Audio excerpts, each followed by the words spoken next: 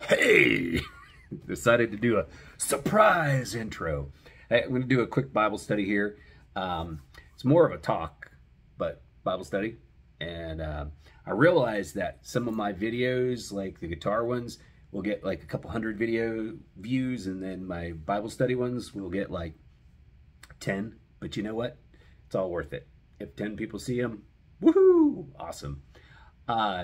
So in short, we always want people to treat us the way that we want to be treated, but a lot of times we don't end up treating people the way that they want to be treated, even though we think we're the ones that should be treated the way we want to be treated.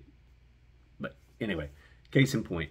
So Jesus has the Pharisees bring him a woman who was caught in adultery. She was caught in adultery. And I'm thinking, like they saw her go into this guy's house, whatever it is, shack, and they kept eyes on him or whatever, and then they drug her out, probably partially clothed or whatever, but she was literally caught in the act of adultery. And in that day and age, a woman caught in the act of adultery could get stoned to death, and most likely did get stoned to death. This case, they bring her before Jesus, trying to entrap him by seeing what he would say.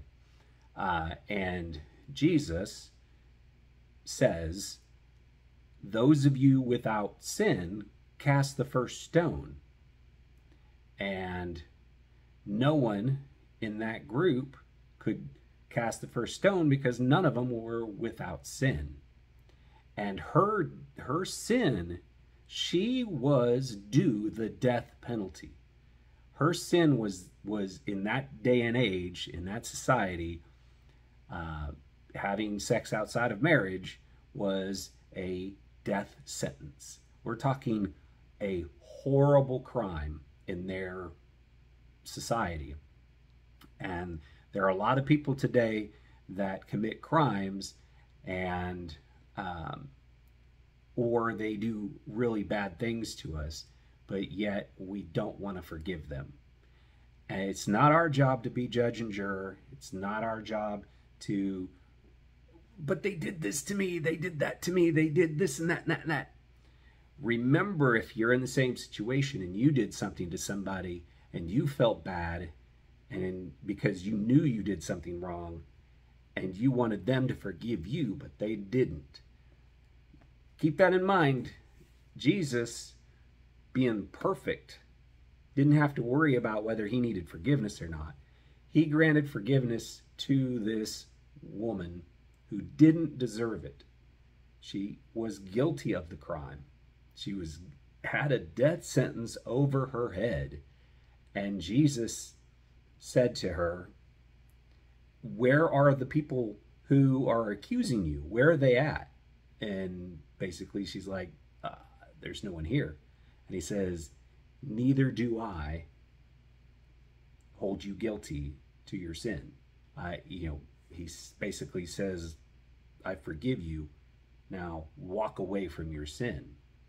And I think that's what we need to remember, is we need to forgive those people who have sinned against us. But we also need to remember that when we sin against somebody else, we want that same forgiveness, right? So keep that in mind the next time somebody offends you, because they're going to. Keep that in mind when somebody wrongs you, because they're going to. Keep that in mind when someone is deserving of a punishment. It's not ours to grant forgiveness. It's not, sorry, it is ours to forgive, but it's not ours to be judge and juror. It's ours to be loving and compassionate. And this is not me saying that you shouldn't take care of yourself and that you shouldn't get out of a bad situation. Don't mistake my words, but we are told to forgive those who have wronged us. And it even goes to this extent. Jesus says that if you don't forgive, God won't forgive you. big time. So keep that in mind. Thank you. God bless. I love you guys. Bye.